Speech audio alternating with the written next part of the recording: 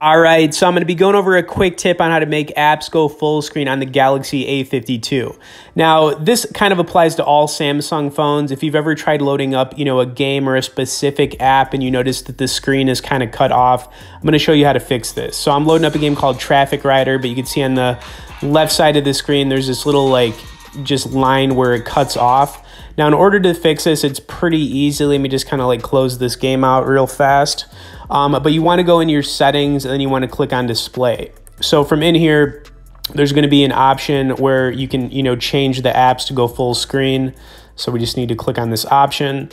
When you do that, it's basically going to pull up any app that you've got, downloaded on your phone, right? So we're looking for Traffic Rider, which is down here. So all you got to do is highlight it, just check mark it to green. We're going to reload the game.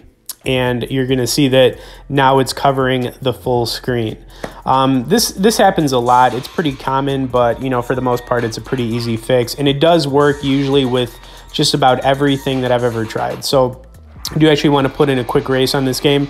Traffic Rider is awesome. If you've never played this one before, it's a game where you can kind of start a career.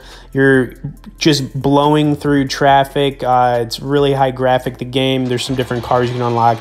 But let's just put in a quick race.